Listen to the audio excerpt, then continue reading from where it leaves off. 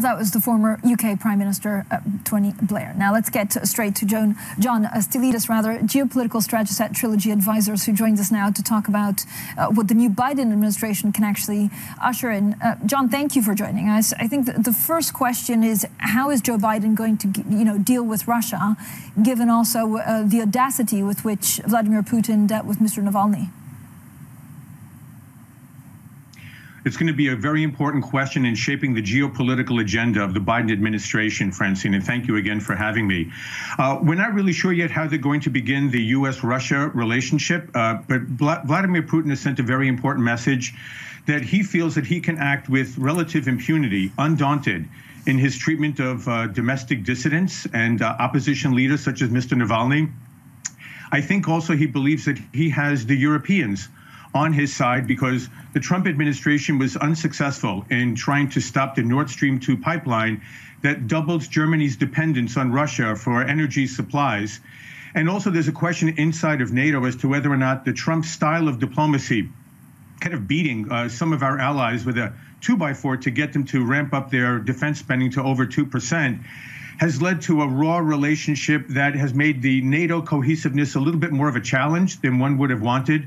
And so NATO may be somewhat weaker in its cohesiveness in dealing with Russia. Joe Biden has looked to make that a priority of repairing that alliance relationship. And also the question of Vladimir Putin, both directly with the Biden administration, looking at the U.S. in a very antagonistic manner right now. He's very much concerned about the team of advisors led by Victoria Nuland that Joe Biden is bringing in that bring a very anti-Russian bias to U.S. foreign policy. And also the fact that Vladimir Putin has been increasingly cozying up to General Secretary Xi Jinping of China and looking to see where maybe there won't be a strategic alliance between China and Russia, but there is definitely a very strong and pronounced tactical partnership right now, looking to take advantage of what they see as American weakness in Europe, in the Middle East, and in Southeast Asia. But, John, how much does, President Biden, once he becomes president on Wednesday, focus on foreign policy if he still has a large percentage of the population not believing he won the U.S. election fairly? It's going to be a great challenge for President Biden. As you correctly note, Francine, most polls taken over the last 10 days after the January 6th mob events on the U.S. Capitol show that still about 90% of American Republicans would vote for Donald Trump if the election were held today. And about 80% of Republicans do not believe that Joe Biden won the presidential election in a fair and legal manner.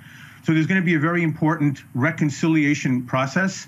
I think that's going to be very important. I think former Vice President, now President-elect Joe Biden, is sending very strong signals that he was elected to heal the nation, to unify the nation. Some of the rhetoric in the last few weeks has been a little bit more divisive, I think, than one would expect if that's the true objective.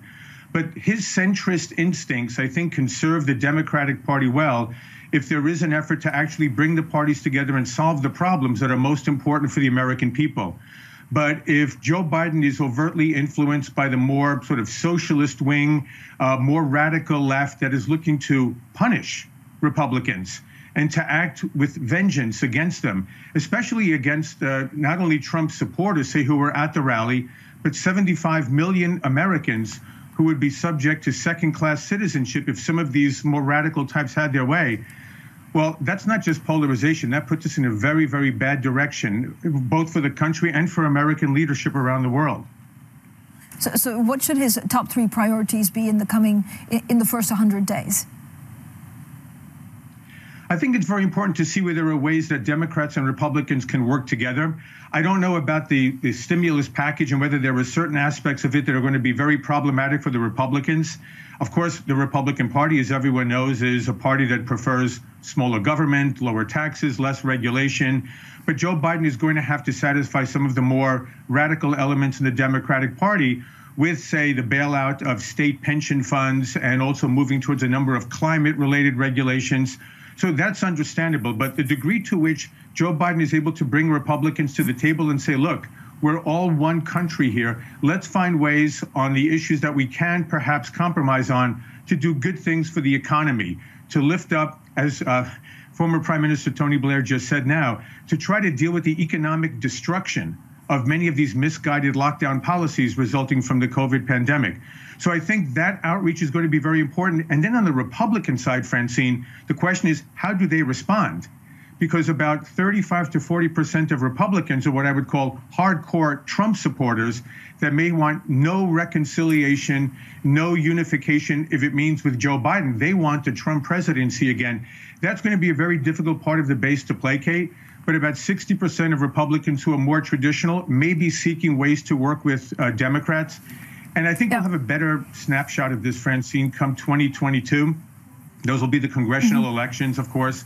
And traditionally, the party out of power in the White House tends to do better. So that bodes well for the Republican Party, but depends on what Donald Trump does over the next 2 years, what the Republican leadership in the Senate and the House do over the next 2 years, how Democrats treat Republicans, and of course, how world events shape American politics. John, thank you so much. John Sitilides there, Trilogy Advisors, geopolitical strategist. Now.